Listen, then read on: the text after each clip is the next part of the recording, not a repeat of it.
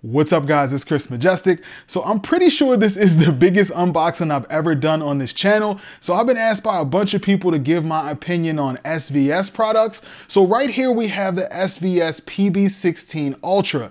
This is a 175 pound, 16-inch home theater subwoofer. And I should have known that it was different when it showed up at my doorstep on a pallet. So just how does a 175 pound home theater subwoofer sound? Well, today we're gonna find out.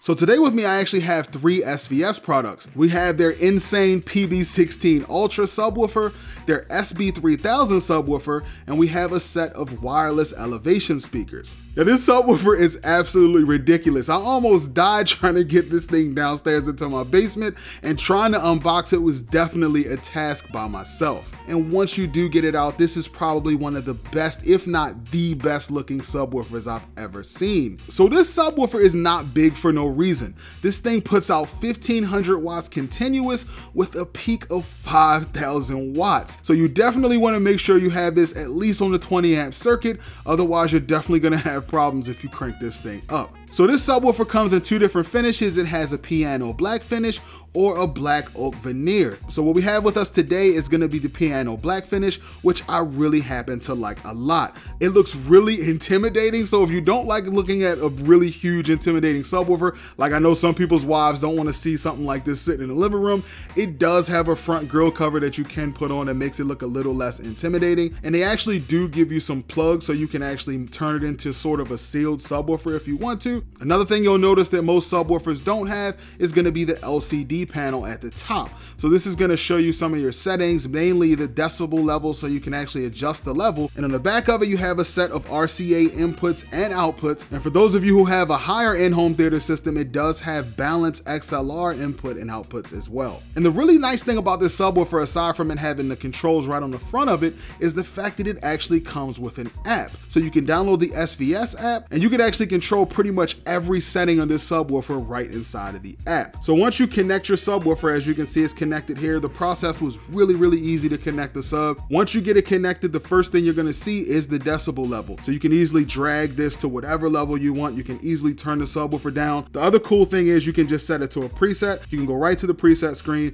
set it to whatever preset you want, put it on custom, and then make your changes. These are all things that you would normally see on the back of a subwoofer that would force you to get up, try to tilt it, or try to move it to get behind it to make some of these changes. They're all right here in the app. This is definitely really nice. All right, so enough about how this thing looks and talking about the app and stuff like that. What does this thing sound like? So if you ever really want to put your subwoofer through the motions, one of the best scenes that you can put on is the very beginning of Edge of Tomorrow, the movie. So if you play that, the very beginning, before the movie even starts, this thing plays some super low subwoofer frequencies. And I thought that my clip speakers handled this thing pretty well, but this PB16-Ultra just was ridiculous.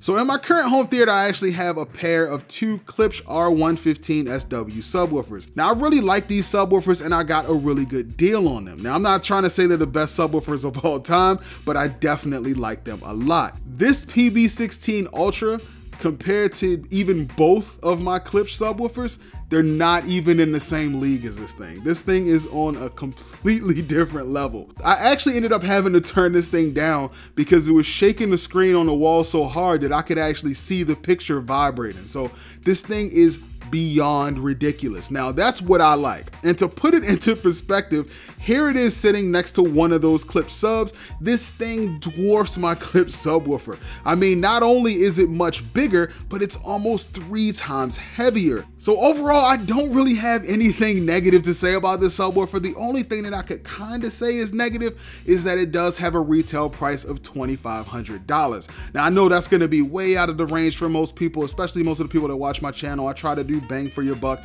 and try to do some budget stuff here and there. But for the most part, for what you're getting, that's about what I would expect to see this subwoofer sell for. Now, if you're like me, you're probably wondering, is there a cheaper alternative that's still a really good quality sub? So here's when we bring in the SB3000. So the SB3000, unlike the PB16-Ultra, is SB, which means it's sealed instead of ported, and it's a 13-inch subwoofer. So this thing is much smaller and lighter than the PB16-Ultra and will fit better in the average size room. So the SB3000 has a 13-inch driver and delivers 800 watts continuous and up to 2500 watts peak. Now on the back of the SB3000, you do get some nice tactile buttons on the back. There's gonna be volume, your phase, and your filter. And you're also gonna have your left and right input and output. It has some nice lights on the back to tell you what your level is, which is a nice touch because most people are in a dark home theater. Now, even though this subwoofer is a lot smaller than the PB16-Ultra and the clip subwoofers, this thing hits pretty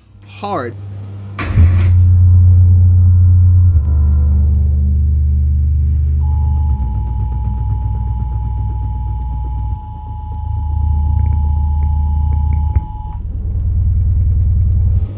It definitely hits really low and really hard, even considering that it's a 13-inch subwoofer versus a 16 or 15, and considering just how small the enclosure is and the fact that it's sealed. Even though that scene usually hits a little harder with a ported sub, this thing still sounds really good, and it's really nice and accurate, which is definitely better for things like music compared to a ported subwoofer. So if you're in a regular sized room or a smaller room, this would definitely be a great alternative to the PB16-Ultra, and if you're on a tighter budget, this will probably be a better option considering that it's $1,400 instead of $2,500. Now that being said, I do think that both of these subwoofers are absolutely fantastic. I want to thank SVS for sending these out to me. Now we'll be doing a separate video for the wireless SVS Elevation speaker, so definitely stay tuned for that video. Hopefully you guys enjoyed this video and found it helpful. As always, if you did, go ahead and make sure you mash that like button for me. Don't forget to subscribe and hit that bell so you don't miss anything, and I'll see you guys in the next video.